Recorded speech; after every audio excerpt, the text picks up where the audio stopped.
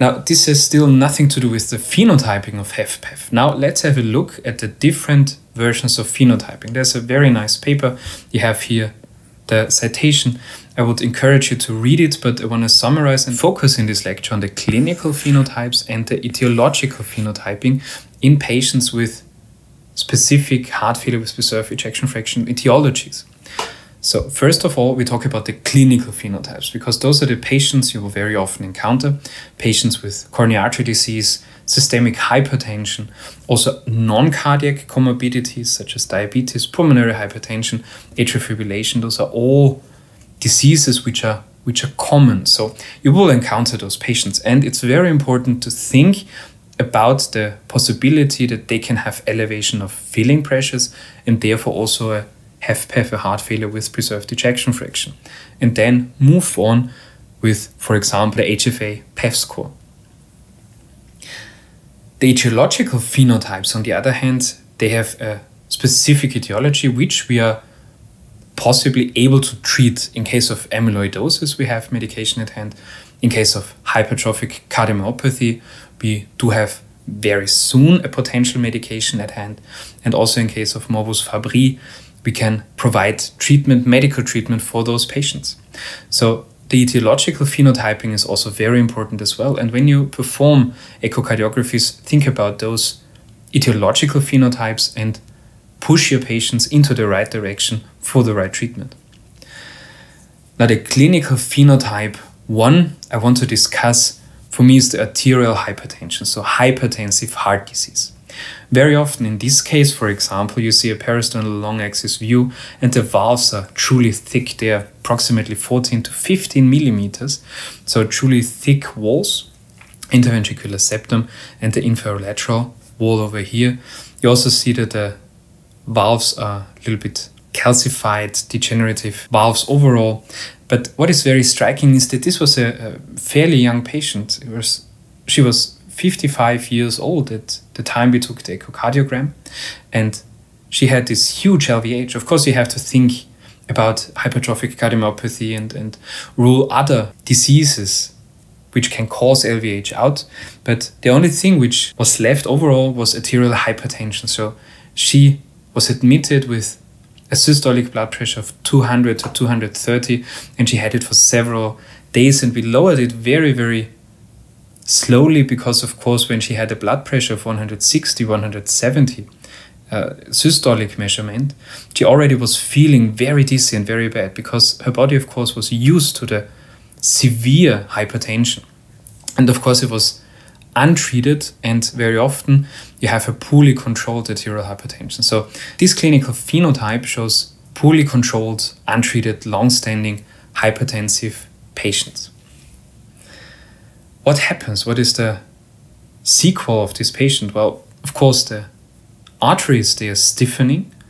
Not only the heart becomes stiff, the ventricle becomes stiff, the atrium as well, but also the arteries. We have the remodeling, as mentioned, of the left ventricle. You can see it over here. That's now an apical 4 chamber view. You see it quite nicely. Also, left ventricular ejection fraction is borderline, so I would say it's around 50%, probably even mildly reduced. So we have to be very careful to call this heart failure with preserved ejection fraction. But still, we can see that it's definitely not severely reduced. This hypertension, this hypertensive heart disease, causes a multi-organ inflammation, of course an increased afterload, and this patient had a severely reduced exercise capacity.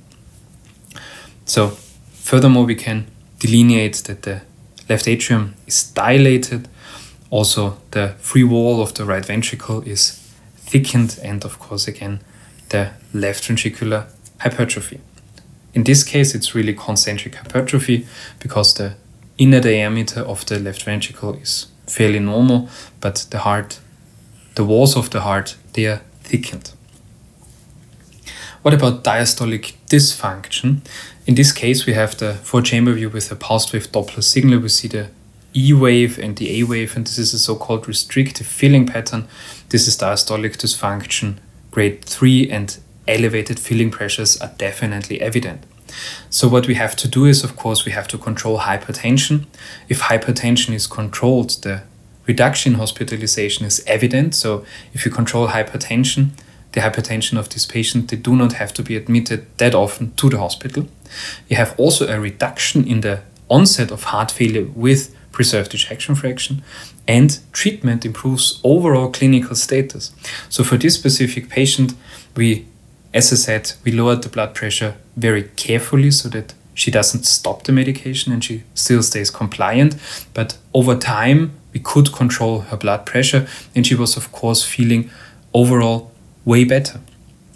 We also added strain imaging, and what you can see in strain imaging, which is also quite evident, is that there is a global reduction of strain. We see a global strain of minus 10.6. We have here the 4-chamber view and the apical long axis view. And what we can also overall see is that there is an area which is blue, so this would be or denotes a dyskinetic area which is not evident here. So it's a definite reduction in strain, but due to the severely thickened walls, this leads to, I would say, an overestimation of the reduction or the reduced function of the left ventricle, but still strain overall is definitely at least moderately reduced.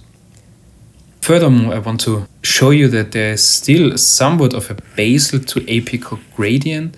So this is not a clear case of apical sparing, but of course in hypertrophy very often you have this gradient. Also in young healthy individuals you have a certain gradient, so the basal segments, they don't have that high values, they are around minus 19, and in also young individuals when you go to the apex the values become more negative.